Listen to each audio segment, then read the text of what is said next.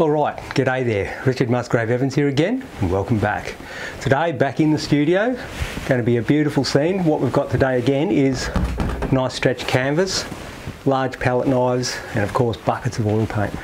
Now today, I'm thinking what I'm going to do is, I want to make the whole concept of the painting about mainly the foreground water. I want it to be a beautiful, tranquil water. And the reason I want that is because in the distance, I'm going to be painting a Thunderhead. So the Thunderhead's quite a dramatic thing. I'm going to create the energy between the thundercloud and then the beautiful foreground water. Now we'll see how that goes. All right, now this is obviously a studio work, like I said, and what I'm going to do is use a whole lot of that reference material from my Plein Air trips, and I'll show some of it through the show so you can check out where I've been and what I've been doing, and just generally have fun and feel like I'm back in the moment at the spot. And the more I can feel like that, hopefully the more I can create what I want. All right, let's get started on the biggest differences.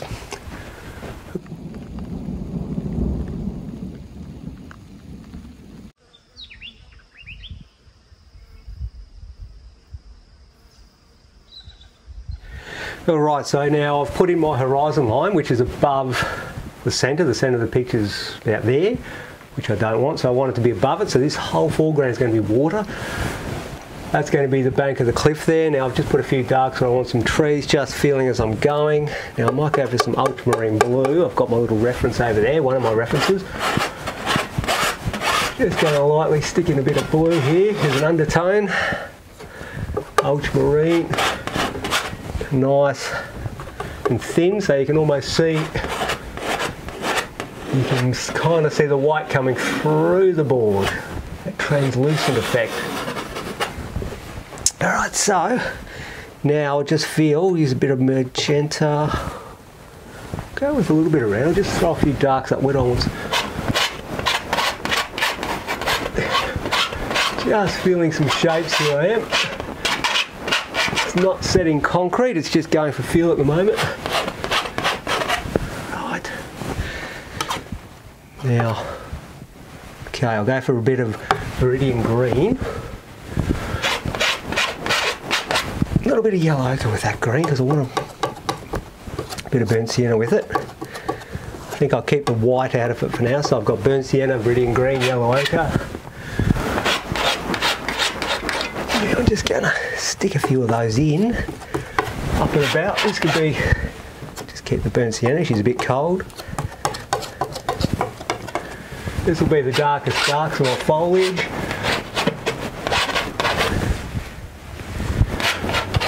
Something along those lines. Do it like so. Okay. Now, a little bit of magenta with that green. I'm going to add a little bit of white now. I'm trying to lighten the tone as it goes back a bit.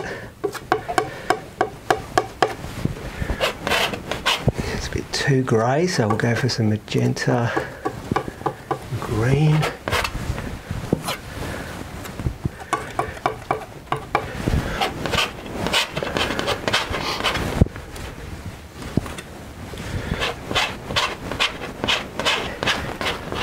Just feeling a few shapes in there.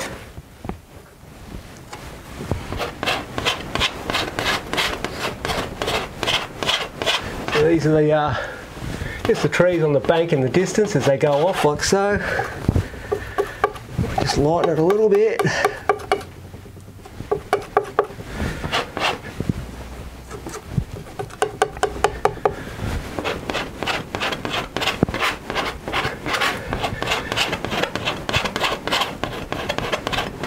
Just gradiating it a little bit as it goes back.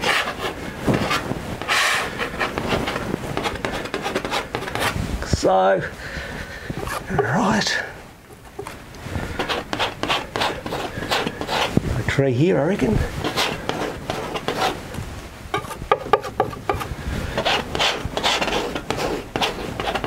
Okay, what do we got? That one there.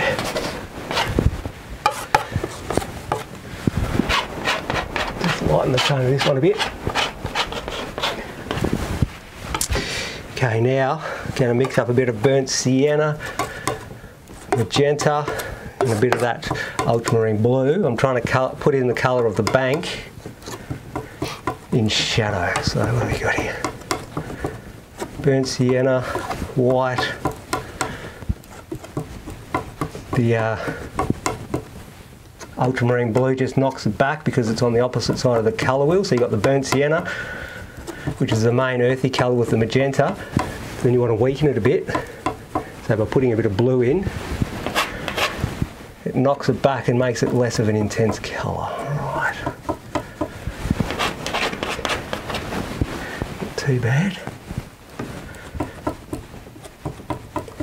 I'm adding a bit of a white magenta, okay. Right about there.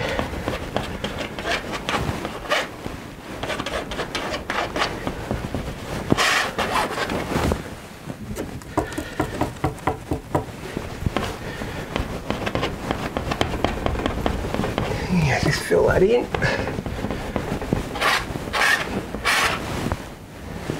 So, yeah. Just go with a few upward marks. Varying the marks, a little bit bluer to knock it back a bit as it recedes further back.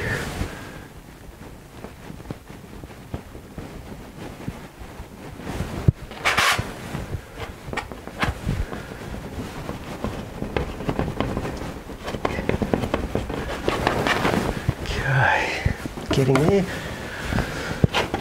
Move a taller bank here too, because this is the other side. Just get that in, like that. Right, just stand back and see if I've got the balance right on the composition, very important. Alright, so that's pretty level, that's how I want it. Okay, now I'll go for a bit of the reflection in the water, so we'll have just a basic reflection of these trees and whatever coming down. Okay, let's do that. What are we going to do today? Some sort of green, so it'll obviously be viridian green, burnt sienna, bit of yellow ochre. There's going to be white in this because these type of rivers sort of have that feel about them. Let's have a look here. A bit more green, just go by feel. A bit more green, burnt sienna, yellow ochre and white. Each day is slightly different. Let's just have a look at what we got. It's not too bad. So just get some paint on.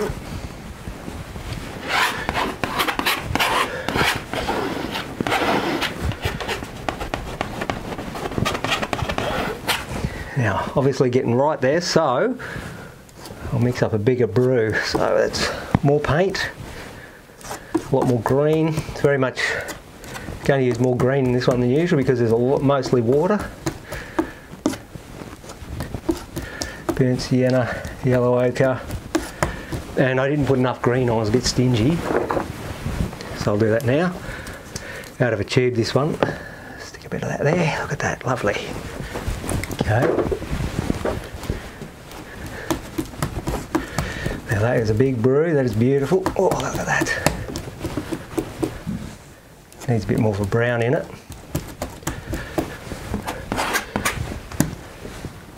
Brown and yellow ochre. A bit more brown. That is a big, lovely, look at that, isn't that just fantastic stuff? Okay. Right. Just constantly feeling, it's quite a brown I need.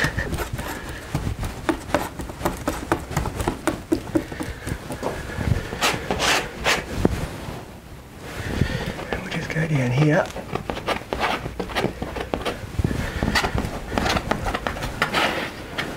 The coverage right up to the edge.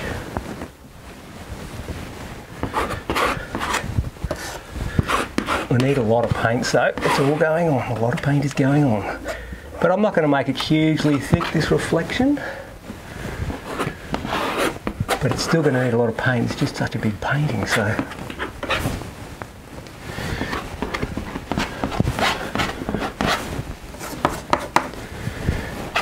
There's going to be a tree just here.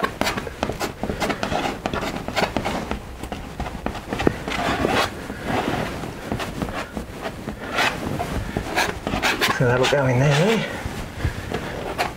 That one there.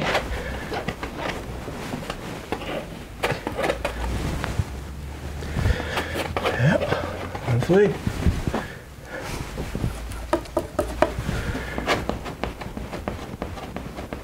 Just take this up to here.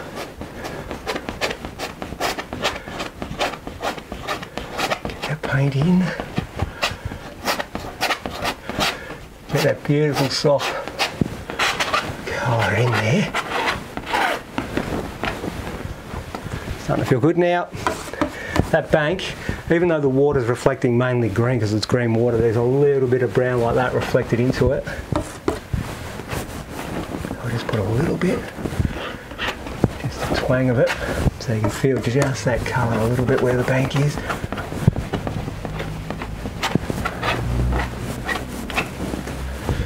Okay, so here I might just pull a bit of it down like that. That's a good one. A little bit of it in, like that.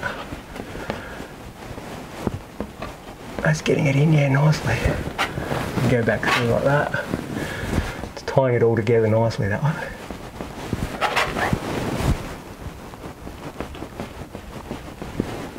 There we go, so that's good. Alright, so now I'll put this foreground water in. Really subdued, it's a little bit more subdued, so I'll put a bit of blue to knock it back a bit. It's a lighter tone here. Actually, I'll just feel it. Similar, but it's a slightly weaker colour and it's reflecting the sky a bit, so I'll put a bit of blue in.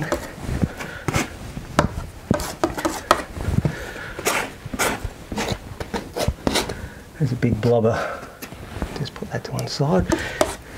That was just a bit of a skin paint. Sometimes you get that with the tins, but not too often. As a general rule, it's not too bad.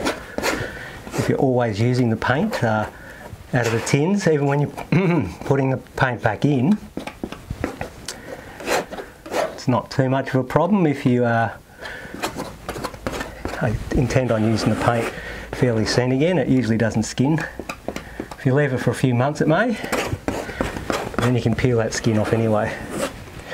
That's putting the paint back in these tins I'm talking about. These tins I paint with, where are they? When I'm finished with these big blobs of paint, I like to put anything left over that's clean back in the tin, bang it down. If you get a bit of a skin, it's no drama, you can just peel the skin off again, as long as it's just on the top and you flatten it off. Right, back into the game, what are we doing?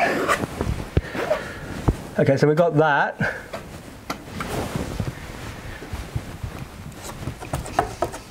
Plenty of talking, I better get back into it. Mix up a bit more, so there's greens, browns, a bit more blue like I said. Oh my God, there we go, let's have a look. Just a little bit more white to freeze it off a bit, and a bit more blue. That sky reflection, what have we got now? Let's have a look.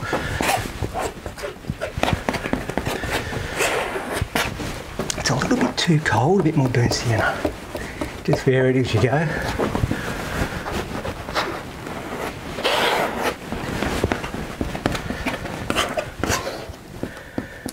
Just trying to get that paint nicely down to the edge here like this. There's not too much white showing on the bottom. Or no white showing on the bottom.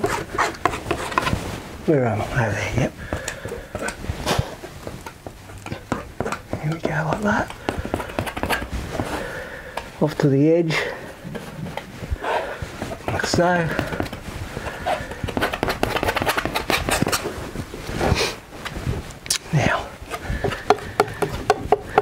Mix up a bit of a lighter blue here. Kind of half mix it with that. Let's just have a look. You've got to mix that more thoroughly. So I've mixed a little bit of ultramarine blue in it. Just want to mix that into that green so it's kind of the sky reflecting into it.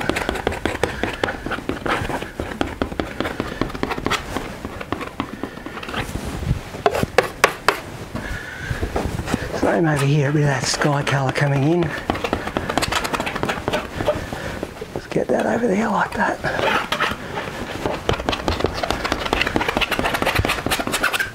Okay, here we go.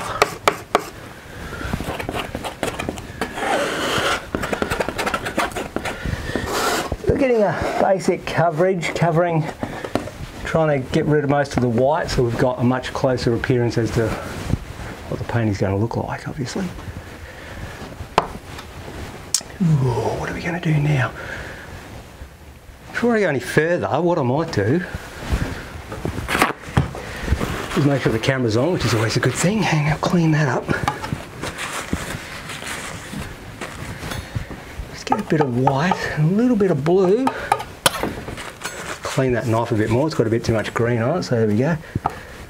One bonus about using a knife though is you can, instead of having muddy brushes, they've very quickly got a clean instrument to work with. Right, just composing this picture. I want a Thunderhead, I'm just trying to work out where I want it. Just a bit lighter tone than that. A little bit of ultramarine, a little bit of magenta with the ultramarine. So it's a dusty sort of mauve colour. Okay.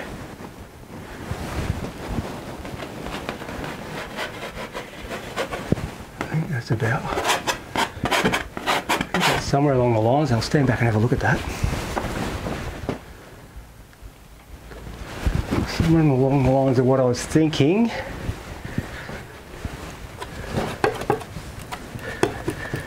Burnt sienna and magenta.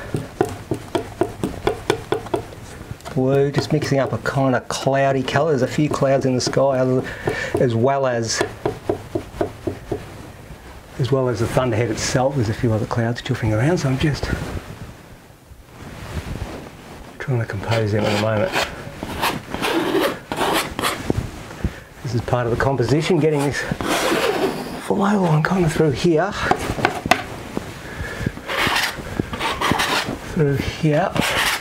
I'm just putting lines at the moment. I'll do some more action, get it more how I want it later, but at the moment just trying to feel the general shape of what I'm after here. Something like that.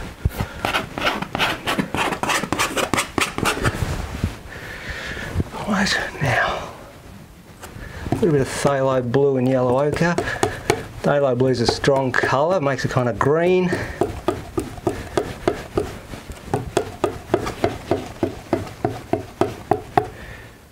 Bit of ultramarine so it's not too strong.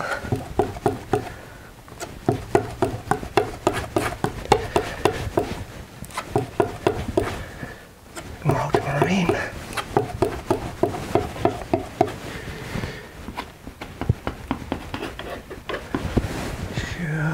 Just feeling some of the colour that I want placed around.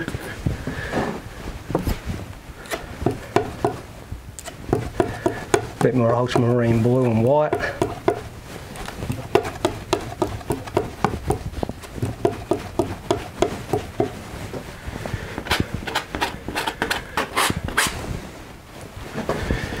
This is some of the sky colours that are reflecting in, and I'm just sort of blocking them in here and there, feeling it as I go. Nothing's too exact at the moment.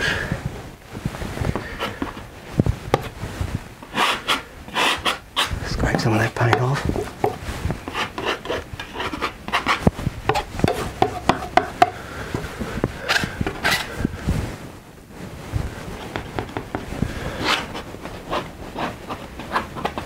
Okay, so we're starting to get a bit of a feel as to what's going on.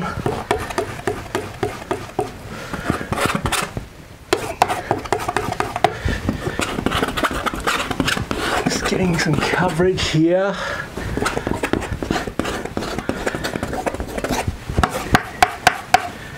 Getting the paint on. We'll work out what we're doing in a minute. I just got to get some more coverage so I've got something to work with.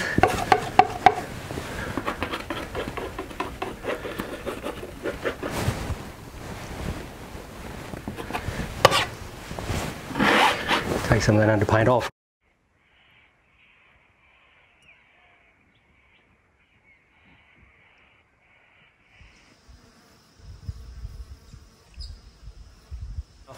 A lot of that water and stuff is kind of blocked in, but obviously something that's lagging is that sky, so let's get it in. This plenty of white in it, so I'll go for a white. Get rid of some of that green off my hand. Now what colour? I'll start with a little bit of phthalo. It's a strong colour, you've got to be careful, and a tiny bit of ultramarine, so it's not quite as strong. What I mean by strong is a lot of green in the phthalo, and it's a very strong pigment. Sometimes if it's too strong, just put a bit of ultramarine. Ultramarine has a bit of red, so that'll weaken it pretty quick. Now I've got a yellow ochre, so I want something fairly high key. Let's have a look. An almost slight green appearance. The lower part of the sky can quite often get green. Particularly I've found in these examples when you got thunderclouds and whatever around, you can really sometimes get that slight green feel in the sky. So I'm just blocking bits of it here and there.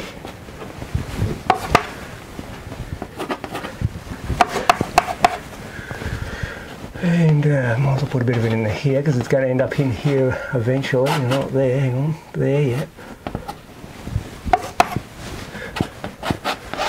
There's bits of it here and there.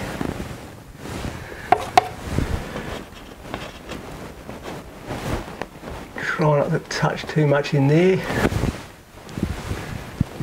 Just creating a few patches of it. Now I just put a bit more blue. White, ultramarine blue. Just change colour a little bit as she goes up. A bit more white in that mix.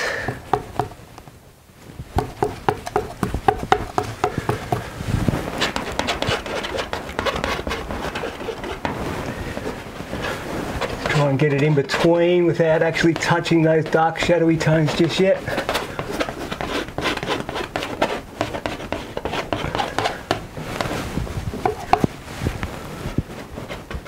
Stick little bits and pieces here and there where you'd like to have them.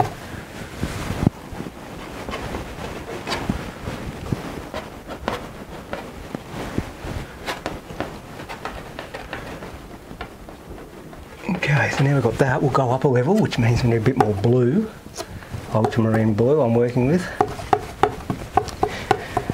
Some more white obviously, but not quite as much white. Darker.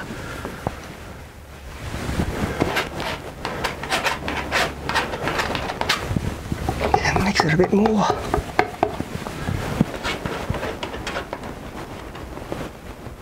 And fill in some gaps here and there.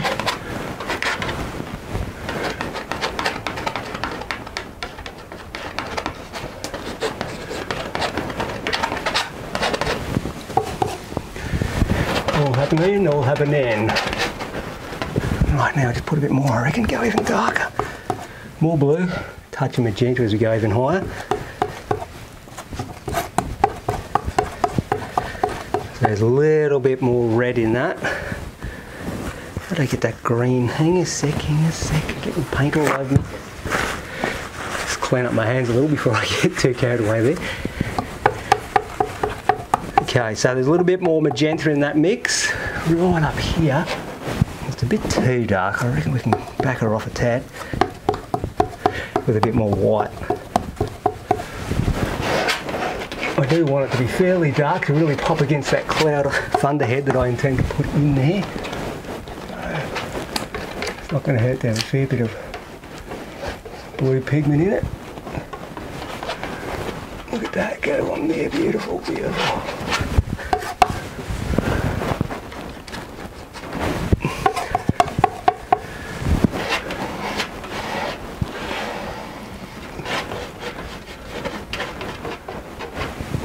Okay, blue, magenta, white, blue.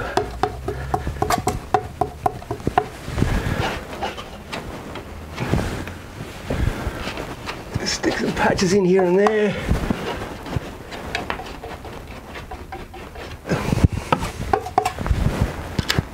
Just get that top corner filled up.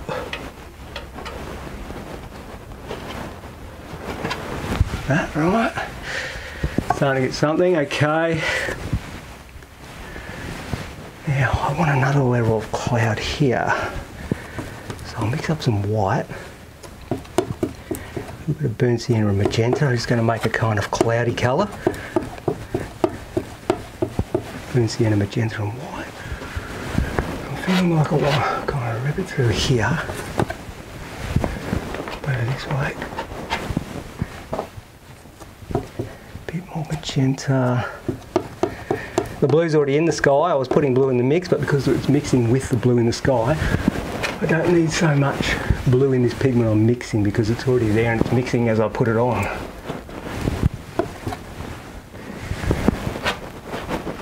So I just getting a feel of some of those clouds bouncing around. And there. Some in the middle here.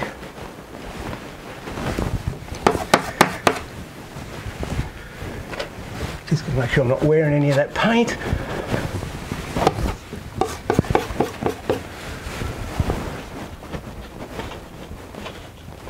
Okay, so we're starting to get there. Now, a bit more magenta in the mix. Now I'm going to do right on the base here, where there's more an atmospheric grey because it's down closer to the horizon. I'm just going to put a little bit of that in. Let's have a look. A little bit of it here and a little bit there.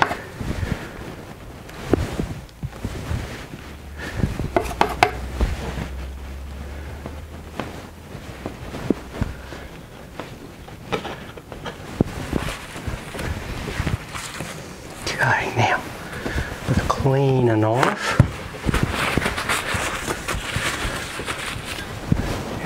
Pull some of them together a bit if I can, without being too clumsy. Pull some of those colours together.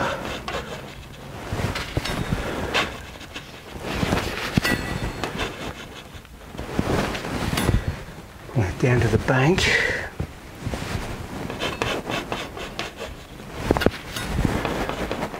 Bit of mixing.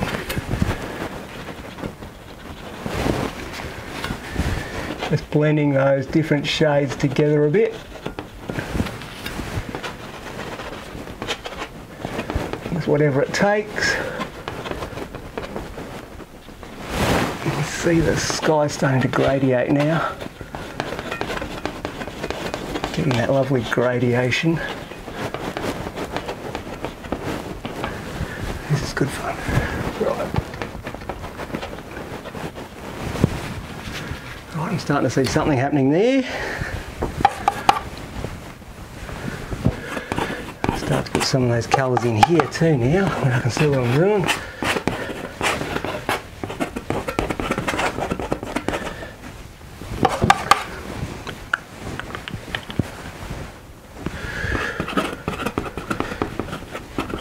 A bit here and a bit there. Run down here.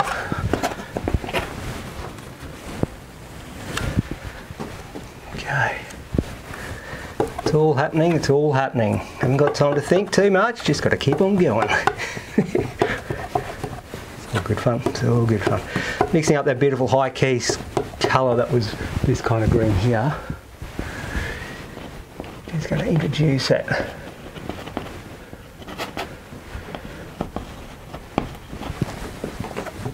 Further up into the picture.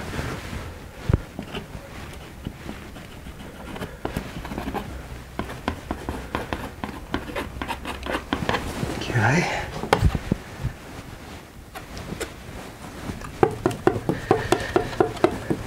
Mixing up some of those magentas and burnt siennas again to get that cloudy type colour.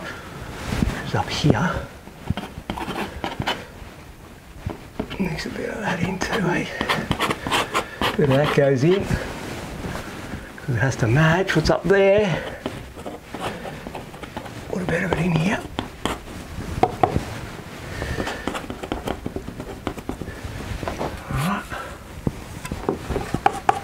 Paint flying everywhere.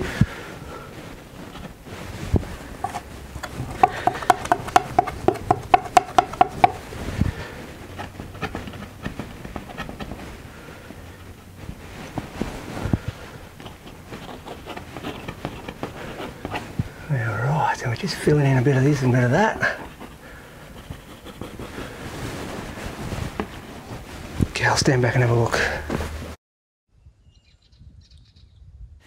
Okay, so there's a lot of colour up here, a lot of the subtle colours are up in the sky. Now that Thunderhead I want to drop down in. Right, so let's go with some of that. Go with some white, burnt sienna, some of those magentas that are already mixed in with that cloud colour. Let's have a look. Right, I just want to feel what's going on here. I just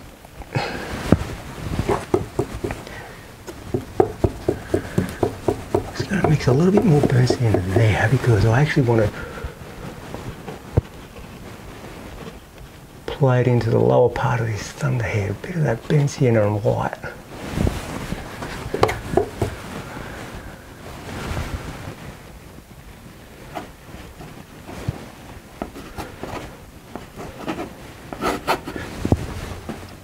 A bit more magenta. Play some nice colours in there. So twang more magenta because that gives that beautiful colour right down on the horizon.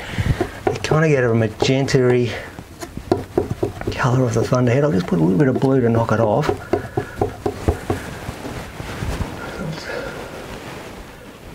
bit of a weaker chroma, but stick some of those beautiful colours in. Anchor them around everywhere.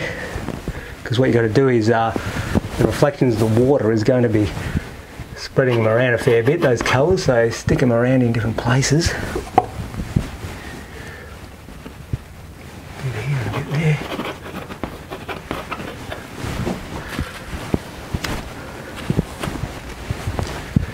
Okay, now, just put this in the bin for a minute.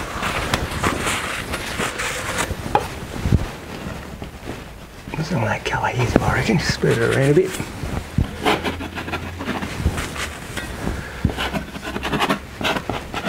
Never finishing anything, constantly always running around doing this, doing that.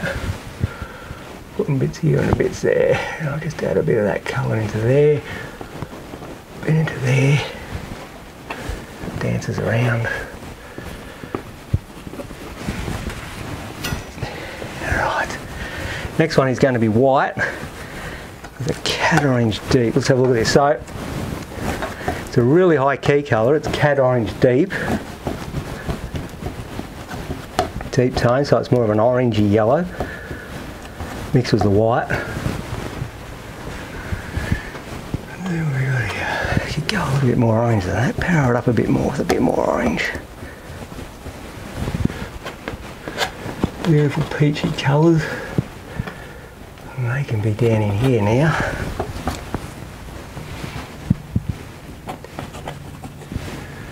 Stick them on. Because they are the keynote of the painting.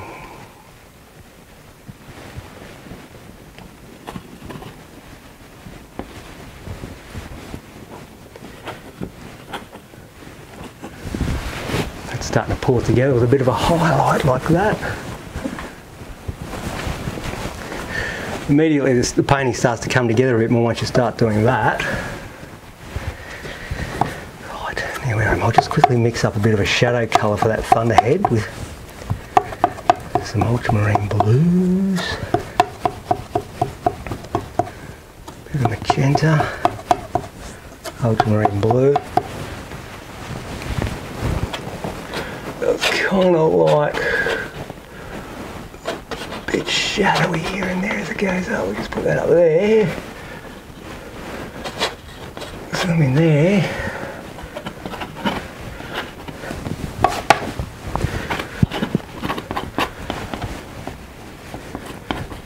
Just getting those colours mixed in everywhere. Right, now with a cleaner knife,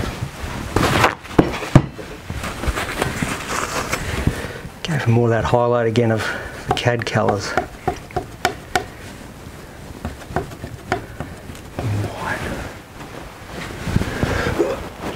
Put some of them on here, look at that. Now she's really popping.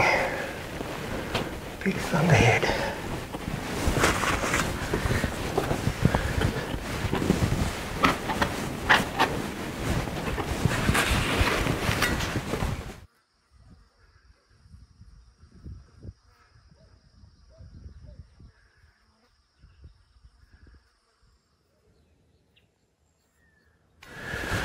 Okay, well, I've got a lot of that in. Now what I'm going to do is, I've got the shadow tones of these trees. I need to put a bit more of the light source colour, so I'll mix a bit of that and get some yellow ochre, burnt sienna. I've already got a bit of a green here, so I'll just darken that one off a bit. Some burnt siennas, yellow ochres and whatever it takes, greens. Let's have a look at what we've got. We just lightly put it on. Yeah, go a bit lighter than that, and I've got lightness here. A bit more yellow ochre. Okay, yeah, it's not far off what I want, so start lightly applying that. Just lightly putting it on, leaving gaps and just lightly pulling through. Letting the shadowy underpainting come through. So that immediately is starting to paint.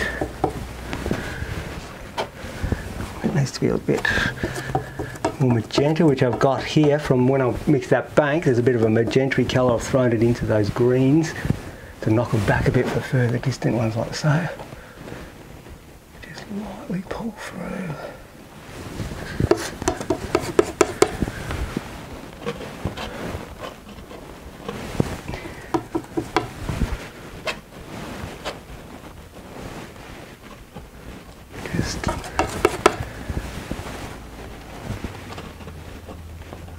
Getting all those in. A bit more blue in that mix. As it recedes off into the distance here, it's got more blue.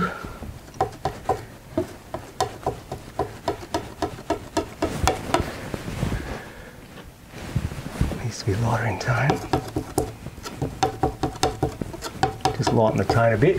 It's a bit darker, it's better. That really recedes it back.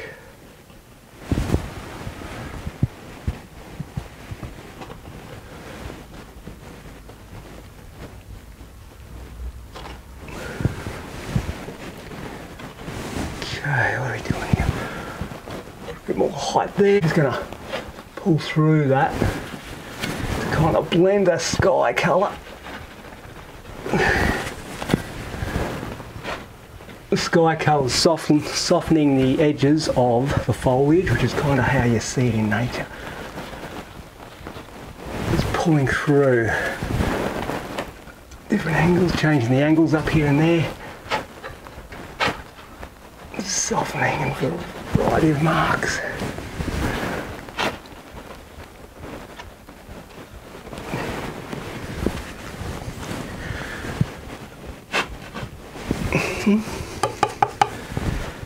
More sky colour thrown in there, that's alright. A bit more of the sky tones down in there.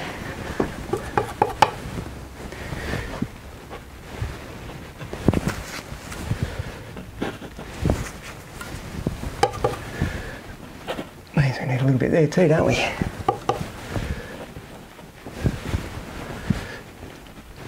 Let's see what we got.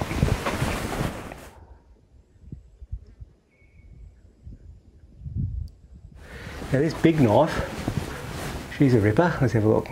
Yep, that's good for maybe painting some of these ripples, because you've got such a big knife. You can start to put some of the crazy ripples that are coming down here. Let's have a look.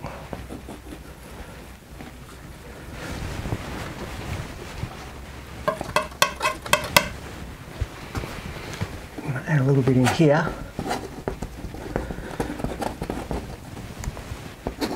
Into that way. Trying to compose a funny sort of bend through there with the ripples.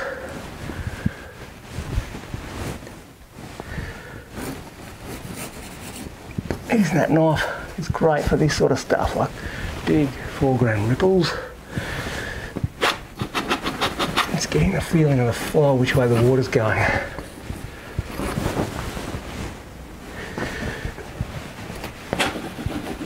Let's giving the movement on the surface, helping to blend just here.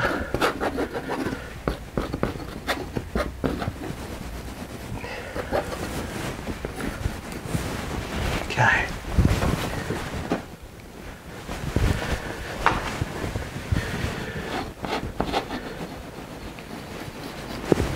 Softening those edges now where the reflections are coming down.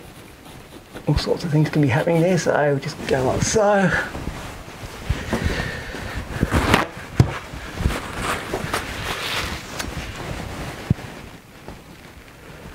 Bring the paint upwards, using that way.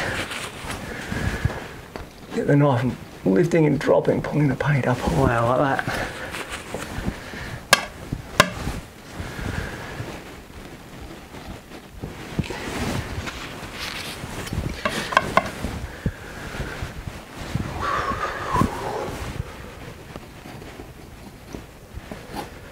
Loading different colours here and there as she ripples through. Through to creating a surface on the water now.